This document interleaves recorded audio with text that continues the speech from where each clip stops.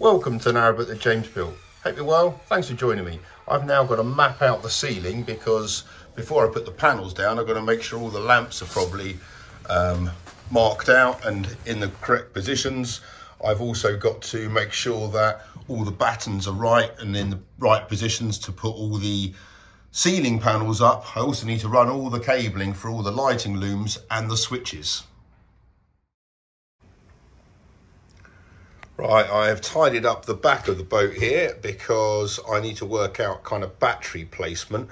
They're either going to go there under the kind of the steps which are going to come out here, the return companionway, or it's going to go underneath there. But I'd rather go that side for trimming purposes because the boat is still massively on the wonk. But I need to turn my attention to the two-way switch cable, which is going to be this stuff here. So I have identified that side with blue, that side with white, and it's the same at the other end of it, which goes all the way to the cleat at the front. Now I need to get this through conduit and then get that up next to this one here and get it in the roof. Right, I'm getting through this conduit. As you can see, I'm going through at the blunt end. I'm doing small bits of conduit because it's making it kind of manageable, and then just kind of getting through it. So I reckon I'm about halfway now. Right, this is the length of cable in its conduit.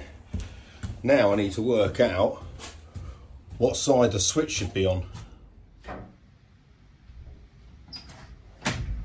So when coming into the boat, obviously I'm going to need the switch on the most accessible space, and I'm thinking it's going to be on starboard side because these double doors, even though they're going to be changed, same with on Rob's one, it's the starboard door that opens on its own, and then you'd have to unlock that one.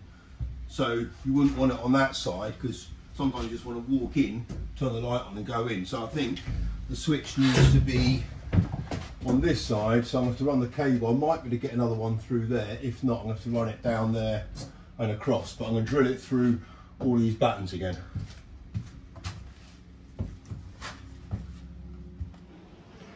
And the same thing applies for the stern entrance. I'm going to want to, this is the door that opens kind of first, so I'm going to want the switch on that side, so I'd have to open both things. And also that's going to be electrics panels, so there's going to be a whole load of stuff there.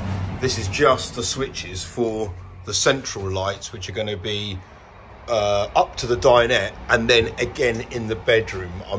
These are not going to control the central lights in this kind of space here, which is going to be another room, and then the bathroom. They're going to be independent. But so from front and back, you'll be able to turn it on and off from the main kind of cabin lights. So yeah, I think I'm going to put it on that side there, which means I can run this conduit along these battens here. I've just noticed that batten isn't there, so I'll quickly do that. Right, that's done. Now I can drill the holes all the way through and feed the conduit down.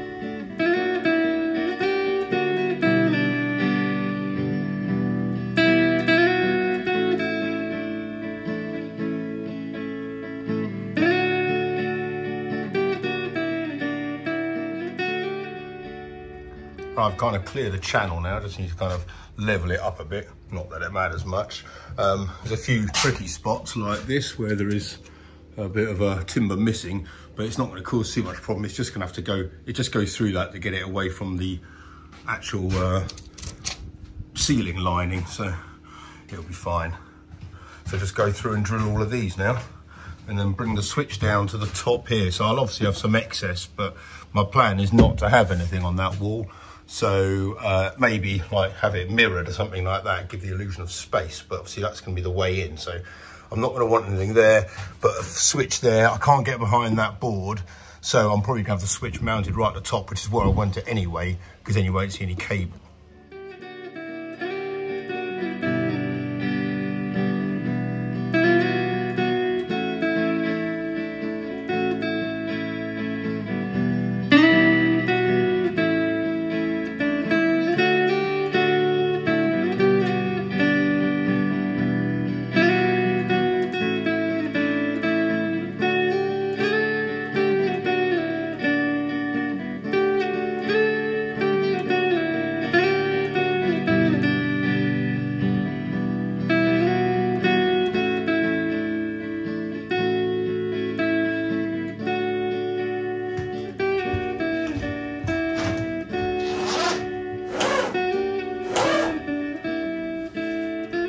Right, I've got my excess at both ends now.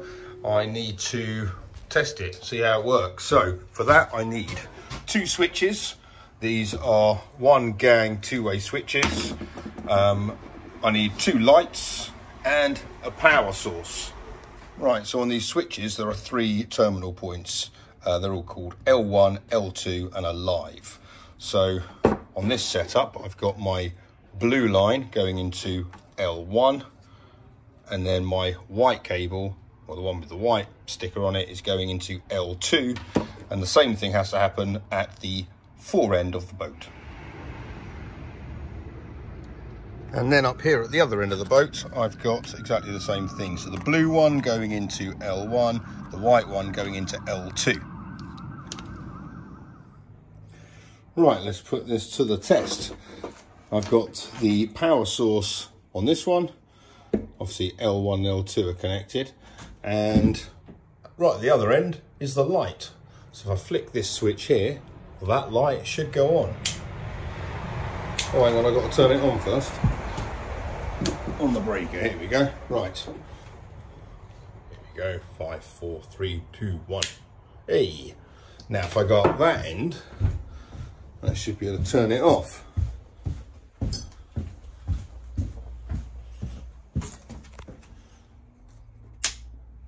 Happy days. Right, I've come across a problem which I didn't really think about when I was laying this, and that is the flue position for the diesel stove is going to be in this one here. So I'm going to have to basically remove this conduit and shimmy around it so I give it a nice wide berth. Well, it's totally ruined the nice straight line I had, but it will stop my stove burning through all of my cables, so it was worth it in the end. So now I need to put in the other line of cables running down, which is going to hold all the lamps. So at this point, ceiling design and where the cables are going to go comes into play. The ceiling is going to be in boards going this way, so it's obviously an 8-foot by 4-foot board, so it's going to be going this way. It doesn't reach both sides, obviously, and therefore it means that the trim, which will be on the side walls covering the 8-foot boards, where the battens are there to clamp them in place on both sides, it means that they'll all match up, but therefore I'm going to need some kind of way of securing the boards in that void there, because there won't be any way for it to kind of secure in place. Obviously trim will work, but if the board's long, it's going to sag in the middle.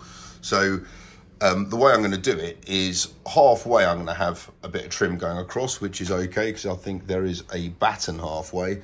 But on this end here, and its other place in the boat is exactly the same, where the end of the board is going to meet, there's going to need to be something in the roof lining to bite into so I can secure it in.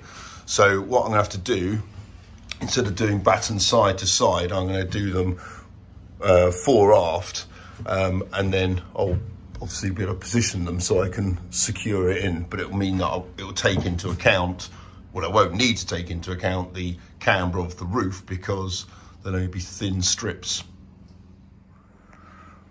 Right, so I've screwed this into the central point there, then I can spray foam behind it. So I've got something for the ceiling to bite onto in the central position.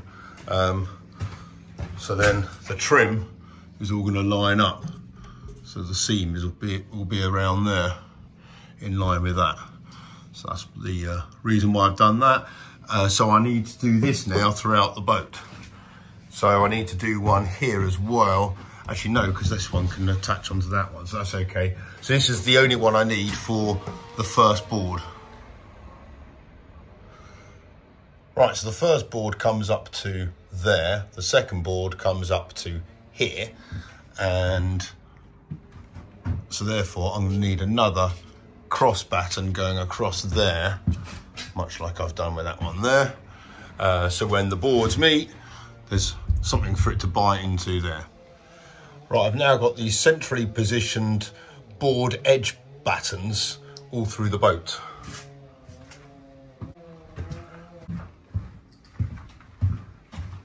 example, what I'm thinking now is to put in some more. You see, what I've done is I've marked up here where the lights and the boards are going to go. So light, trim, light, end of board. And it's the same pattern all the way through.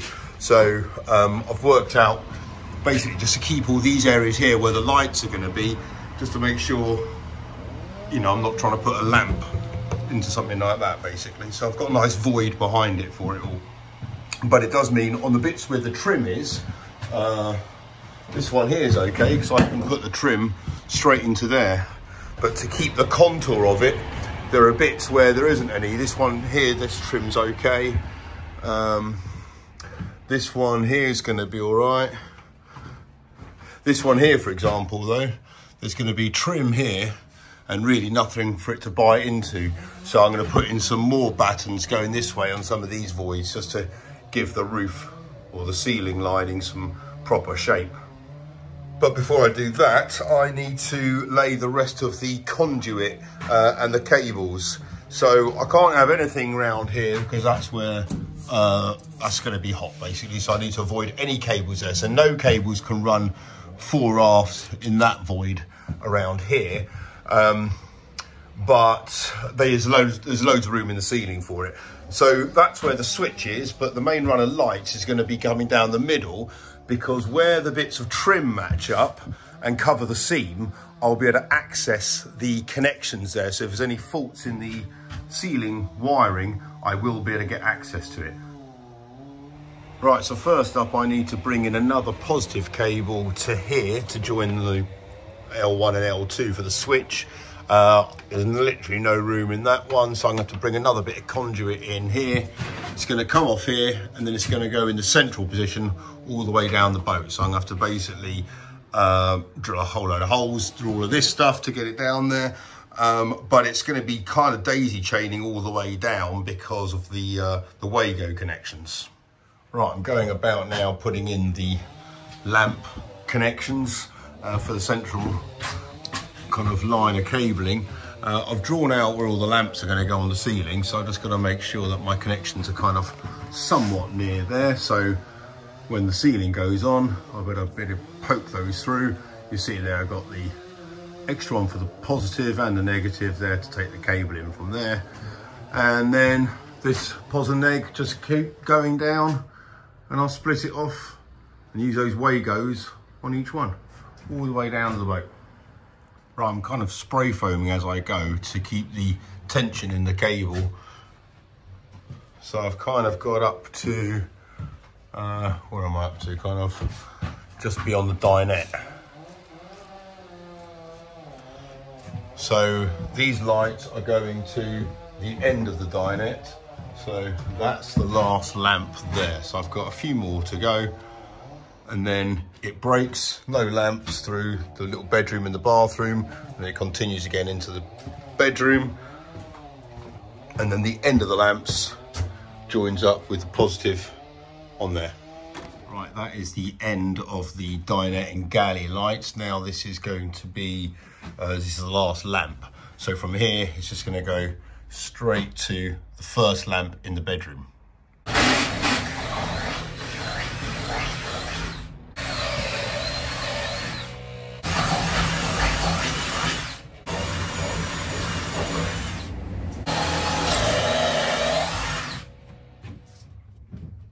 Right, and then I get the cable that I've made, and that goes from this point here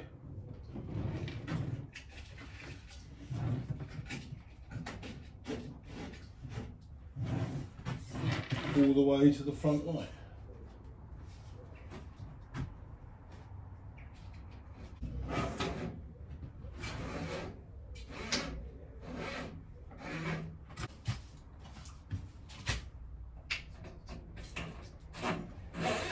Right, everything's connected up, albeit obviously temporarily.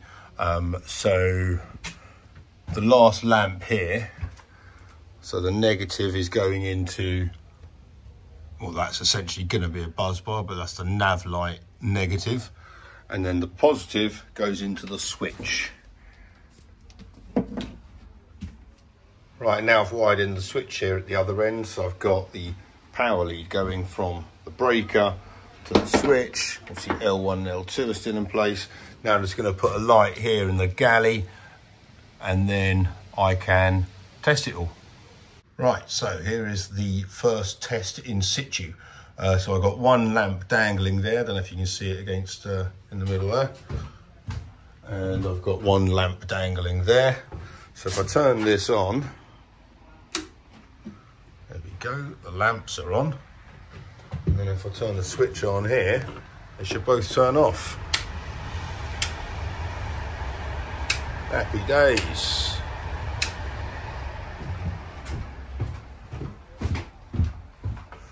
And then the switch here should do the same, obviously.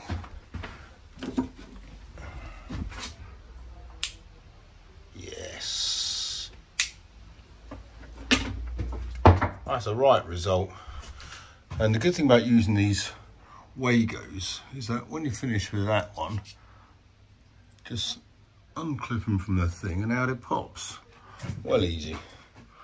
Right, so these are going to be similar to the lamps I use in the ceiling. I just got to pin all this stuff up now and then kind of neaten up all the conduit and continue spray foaming all this section. I've done the front bit just to kind of keep it all rigid and in place. So that's all pretty good. That can go. Happy days. All right, that can go.